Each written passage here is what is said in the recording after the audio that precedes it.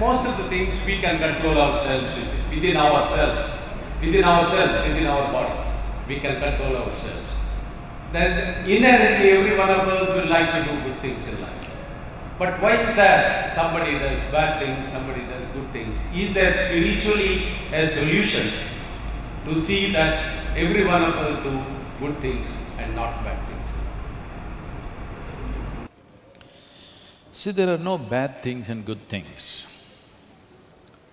If you really look at it carefully, there are no bad things and good things. People perform actions. Some actions produce miserable consequences, some produce wonderful consequences. That's all it is. Every human being is in pursuit of his happiness.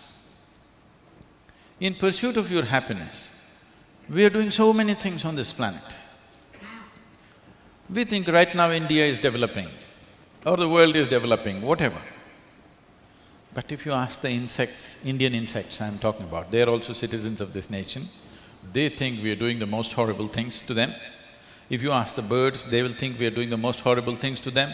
If you ask any creature on this planet, they will all say we are the most miserable creatures on the planet. Yes or no? At the same time, most people around the world say they believe in God and all God's creations are equal and this and that and all this, you heard all this stuff. Now, what is a good thing? There's no such thing. Everybody is in pursuit of their happiness. You must understand, do you know what is the highest title for a man in Tamil Nadu in ancient times? What is the greatest man in Tamil culture means? Ayira aane konnavane. That means one who has slain 1,000 elephants is the greatest man. Veerappan got halfway there. But we said he's a criminal and we shot him dead. So, what is good, what is bad is only contextual for those times and those societies at a certain time.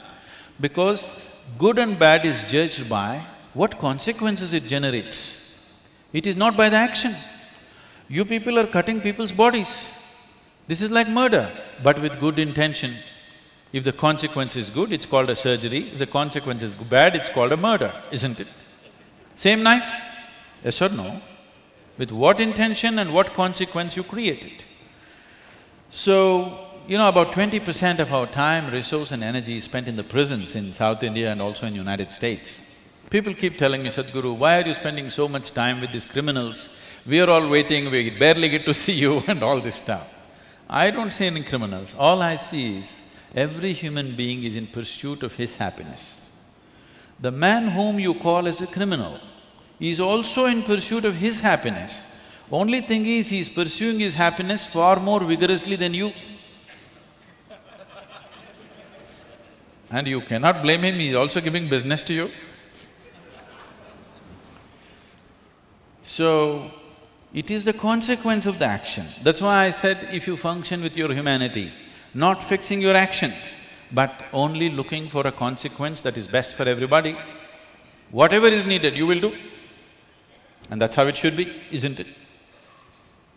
So instead of fixing your actions as good and bad, if you operate out of your humanity, you're always looking for a good consequence for the maximum number of people.